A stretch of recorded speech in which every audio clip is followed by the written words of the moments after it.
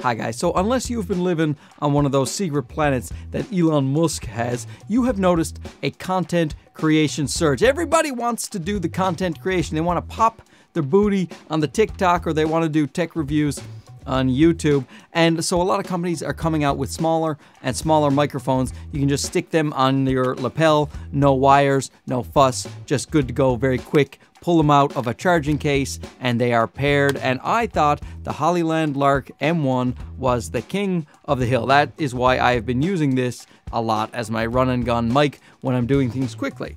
But then Comica wrote me and said they were introducing this, the Vimo C. And this is a lot like the Hollyland Lark M1, but it improves on it in many, many ways. So we might have a new king. Let's talk about it.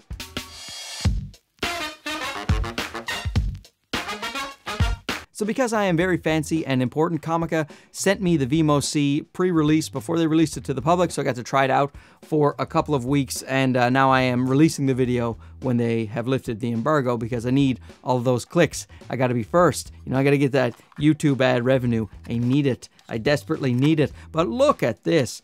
Look at the size of these transmitters right here. Can you see this? Look at how small they are. So small and light. And the receiver is also extremely small and light. And do you see that? Do you see the screen? Look at that. You can see the volumes going up and down. And you may have noticed that they are paired already. Of course, you pull them out of the charging case and they are paired. You get 8 hours of runtime on one of the transmitters, and then you can get up to 20 hours if you are using the case. But the fact is, the way you use these microphones, running and gunning, like the kids like to say, so you're out vlogging or you're doing interviews, whatever, you just always just stick them right back in this very convenient case. And you never have to worry about the battery on these guys. And you just charge the case right there through USB-C.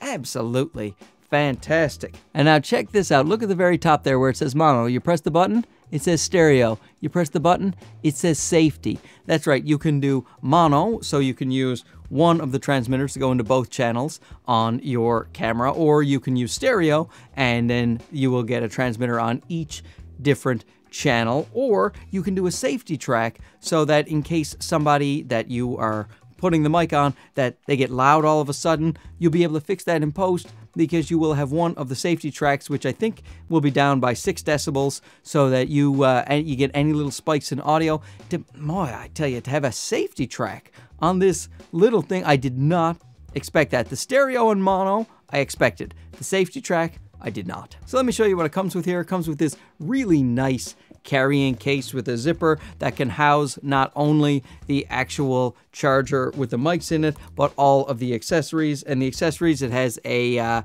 TRS to TRRS, so that one is for your phone or your tablet, and then the TRS to TRS is from the mic to the actual camera itself. It's got these, these funny little fur hats right here that you can put on, these Don King wigs. That goes over the mic when you're out in a windy environment. Very essential. And then it has, your charging cables to charge it up. So like I said, you can charge it up through the bottom here, but you can also charge each individual unit with the USB-C cord. So you don't even need to take the charging case if you wanted to take an even smaller setup. You take these 3 little things right here, and then, oh, look at that eye autofocus. Man, oh man, it's sticking to me like glue. Look at that, it's covering up my beautiful eyes. So if you wanted just to take these 3 little things and not take the charging case, even though, take the charging case. This thing is worth the price of admission right here. So here's the case there. There's the cords and the accessories. There is the actual mic charging case with the mic inside. You just zip it up, and now look at this. I just take that in my camera bag and go. Fantastic. But you know what? You need to hear the audio, right? Let's go out and test the audio. And hey, here's a bonus. It's a super windy day. Okay, so this is actually a great day to test this microphone because it's a wind warning. So literally, unless you are out filming in a hurricane, and you shouldn't be hurricane vlogging, people, that is dangerous, then this will be a very good test of the little wind muff it has here. Now, the great thing about this is I'm actually on level 3. I can go up to level 4 on the device itself for volume, which means that you can turn your camera's preamps way down to get a better sound. So right now, My Sony ZV-E10 is all the way down to its lowest point, volume 1, and you're hearing everything coming from the preamp on this mic itself. And I'm walking towards a noisy area so we can test the noise canceling function. But how does this sound to you right now? I'm not seeing any spikes from the wind itself, which means this little fella is doing a good job. We'll check it out in post to see how it is, but I can tell you one thing. It is very small and very light, and having the controls, the onboard, the screen that I can use the controls and press the buttons so that I know what I'm doing, boy oh boy, I'm enjoying using this mic. Now let's go somewhere noisy and test that noise cancellation. Okay, so I am at a very noisy intersection here in Toronto, as you can probably tell.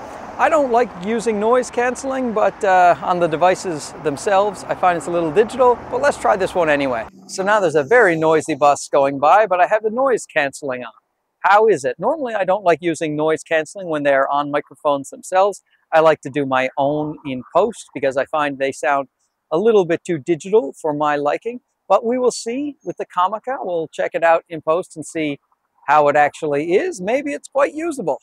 Let's find out. Okay, so do not use the noise canceling function in my opinion. The Hollyland also has that same similar noise canceling function, and it also just does not work very well. Just use the regular modes, and then if you need to do any noise canceling, do that later in post yourself. You can manipulate it much better. It's nice that these companies are trying to do that, but I don't think the noise canceling feature is there for anybody yet, and I have tested a lot of these type of microphones. So don't use the noise canceling, but did you hear how good the regular audio sounded? It sounded great. It's so convenient. It's so light. I just put it on and then I go. And but I've been talking a lot about the Hollyland, so let's do a direct comparison to the Hollyland Lark M1. So I'm out here nighttime vlogging just to test the Comica mic against the Hollyland Lark M1. So here we go. So this is the sound of the Hollyland Lark M1 during my nighttime vlog. Mark Bennett is as intelligent as he is handsome, which is very.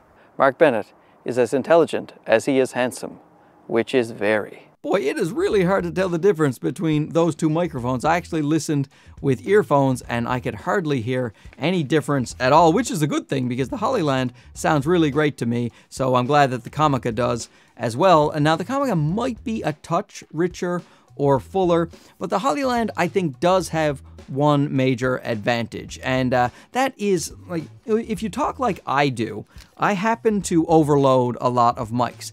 I don't mean I peak them because I have the levels wrong, but mics themselves can get overloaded. If you like yell too quickly into a microphone, it can get distorted. You overload the little mic itself, and I tend to do that a lot with my nasally leprechaun voice, and the Hollyland I think handles that a little bit better. I find that perhaps it has a higher SPL level, so it can take louder sounds. Hold on, I'm unzipping the Comica, nothing else.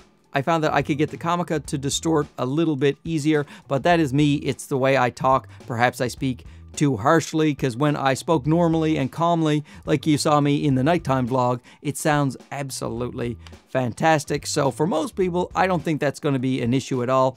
But if you're someone who finds that you distort a lot of microphones, like old Marky here, then the Hollyland may be a more attractive offer. Now the Comica comes in at $139 at launch, and the Hollyland is currently $149. And honestly, these two mics are so great. Now personally, I would love to be able to plug a lavalier into the transmitters of either of these microphones. That would make these things almost ideal for me. So I am still using the Hollyland Lark 150 a lot because you can plug a lavalier microphone into their transmitters. But I do use these types of mics a fair bit when I'm just running out to go do quick vlogs or do an interview, and I always keep one of these types of things in my bag as a spare and a backup. And I know there's a lot of people out there who don't want the lavaliers. They just want to use the clip and put it on. And in that case, I would say get one of these two microphones because the transmitters are so tiny and light, and they are a joy to use. You just open the charging case and they are connected. So once again, thanks to Comica for sending out the Vimo C for review. You guys have made a heck of a microphone here. I say heck because I don't want to get demonetized. This is just, if you don't need a lavalier plugged in, you want to use a lapel mic, this thing is a beauty, and it just might be my new setup for my quick vlog style life, and I do that. I do the vlog style life. So, Comica, you did a good job.